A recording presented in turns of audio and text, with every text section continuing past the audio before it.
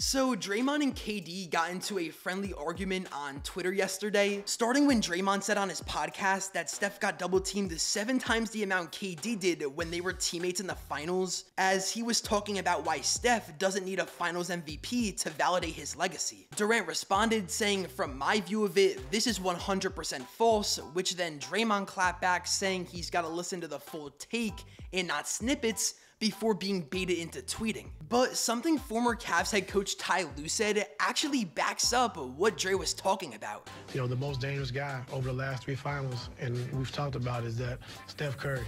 I think, that's the head of the snake. And, we tried to take him away, and I thought we did a good job. And while there's also some stats floating around about how Steph was doubled 62 times in the 2018 finals compared to just 3 for Durant, a lot of context needs to be added, and it's impossible to say if that's actually a true stat.